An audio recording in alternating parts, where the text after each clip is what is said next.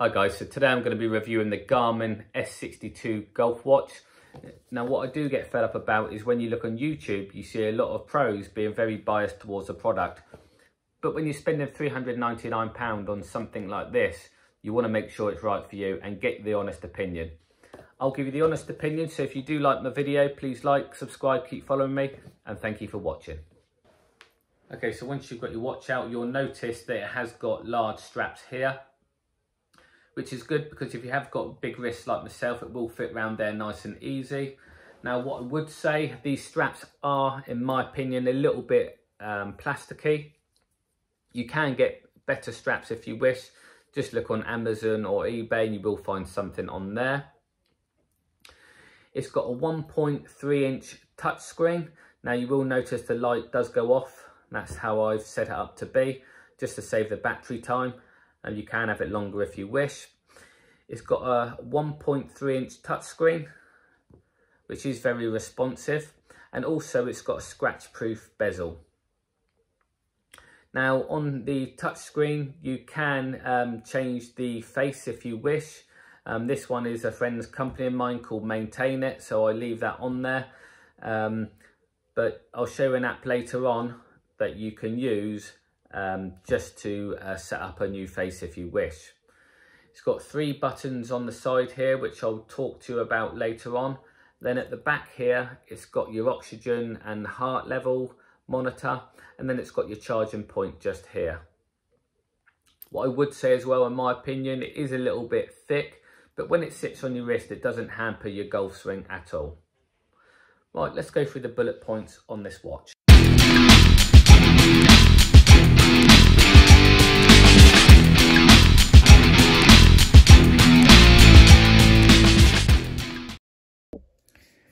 Okay guys, so I was going to go out on the course just to show you a demo of what it's like, but unfortunately it's pouring down with rain. So what we'll do, we're going to the demo on this watch. It is a little bit different, but I will explain as we go along. So just quickly, before we do go into the golf mode, a good feature about this watch is if you do get telephone calls or a text message, it will come up onto the face itself, but you cannot answer it via the watch. You need to go onto your phone to answer or send a message back. So if I make a call now, there we have it, it's come up home. So you need to get your phone out your bag or your pocket and then you can answer the call. As I said, that's exactly the same with a text message as well. Okay, we'll delete that now. Okay, so the 3 buttons I was talking about earlier, you've got the top button is to go into the golf mode. This is settings and the bottom one is a back. So if we click into settings now, you've got 4 different options there. The 2 main ones I use here is the wallet on the left-hand side, because that's for Garmin Pay. Set it up, then you can go into the shops and pay for all the bits that you've bought. And then if you go into settings, you've got your golf settings, your watch faces, sensors and accessories, phone connected, user profile, notifications and alert, activity tracking and systems. So if we just quickly go back to watch faces, I've got a few faces stored here. And then you can do your own. As I said, I use my friend's business here. So you can set up your own, or you put your own picture on and put it on there as your face. So we go back. And now we're going to go into the 4 buttons here. Here it will give me the swing tempo, walk, run, stopwatch, timer, alarm clock, and find the phone. Right, okay, we're going to go into the golf mode now.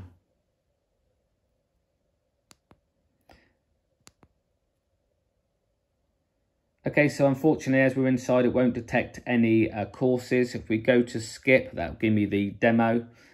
We'll go onto a golf course. Let's go on to Barton-on-Sea. We want to keep the score. We'll go off whites, and there you have it. Okay, so it's telling me it's 397 to the green, 405 to the back, 388 to the front. Now, if you are up high when you're about to do your golf swing and you think it's a little bit shorter or a bit longer this hole, just click on the side here and an arrow will turn up. Now, it's telling me this hole is playing like 390. As you can see, it did say 397, but it's actually playing like 390. If you click onto the map itself, It'll tell me there's a bunker there on the right hand side. It's 347, 357 to the back. Keep going down. You've got 289 with 100 layup, 241 with 150 layup, 194 with a 200 layup, and it's telling me there's also another bunker on the left hand side which is 361 yards away. You can click on the map again. I don't use this bit, but it zooms in to the hole itself, and then you can move it to where you want. But that's something that I don't use. If we go back now, so when you're on the green, it will automatically come up with your score to put your score in. So if I just go onto it now on these options, go onto the scorecard, hole number 1, this would also automatically come up when you're on the green. So then you put your score in. I did it on a 5, I 2-putted, and I did hit the fairway. No penalties. And then once you've done that, it would automatically go to hole number 2. So you don't need to go into any of these features to hit it. It will automatically go into your scorecard. When you move off the green, it will go onto the next hole.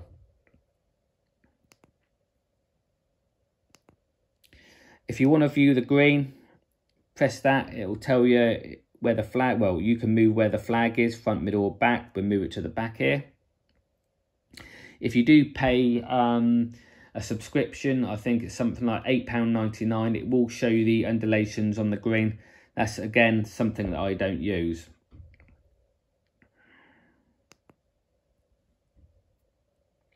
You've got your pinpointer, so if you've never played this hole before, so another message has come through there. Let's get rid of that. If you've never played this course before, it will tell you where the green is. So it's telling me it's 399, just slightly to the right. It could be a dogleg hole, but it is telling me the green is in that direction. Go back again, and it won't pick it up now, but it's also got the wind. So you click in the wind, it will tell you how fast the wind's going. If it's southwest, 14 miles an hour, it will tell you that as well. It's got your round info, your last shot, your club stats, save location, sunset and sunrise, and end the round. Now, there's one thing I forgot to tell you. The most important thing about the watch is this one has a good feature called Virtual Caddy. Unfortunately, it's not going to detect what club to use. You need to do 5 rounds first.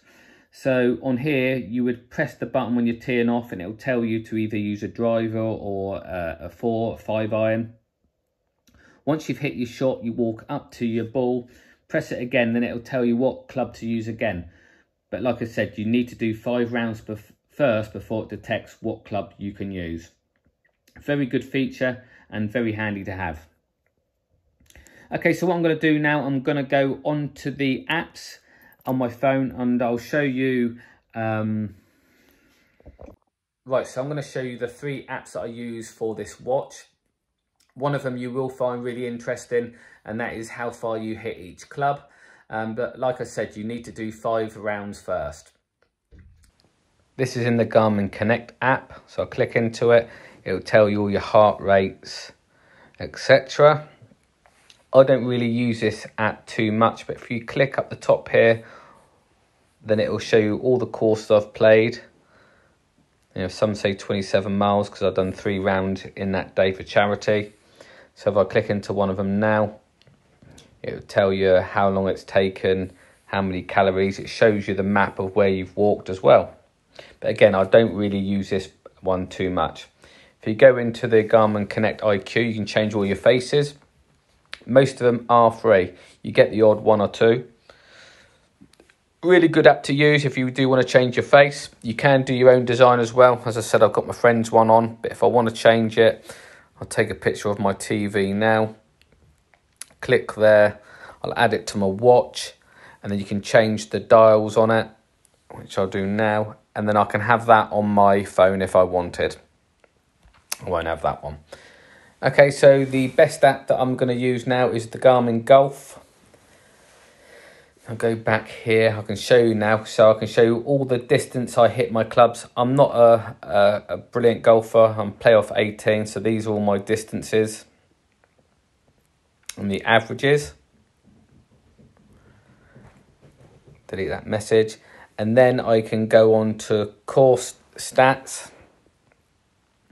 So it's telling me I'm a 16.88 handicap. If I go to the view, the round here, just show you that bit. Go to view round now, click on that. You can see where I'm hitting my ball. I'm hitting quite a few to the right there. Showing you my longest drive, the approach shots. And then if I go to course stats, I'm going to go into the Ashley Wood. You can see here my longest drive. And then if I click on this part here, August the 1st, I've done this round, 37 Stapleford points. If I go to hole number 4, so hole number 3, sorry, it shows you what club I use for every shot.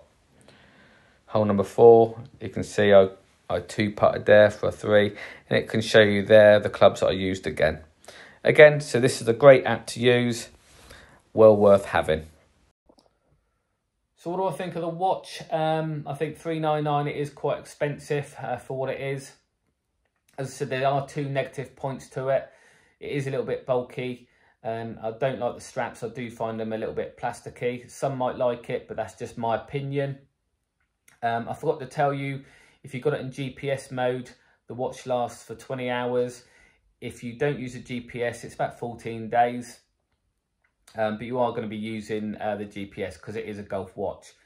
As I said, $399 is expensive. If you can shop around, look on eBay and get it for about $250, I would say that is a fair price. It's definitely helped my game. I've gone from a 26 down to an 18 in no time, and I do like the features. So get your 5 rounds in. It will detect what club to use, and you'll find it really great to use. If you do like the video, please like, subscribe, keep following me, and thanks again for watching.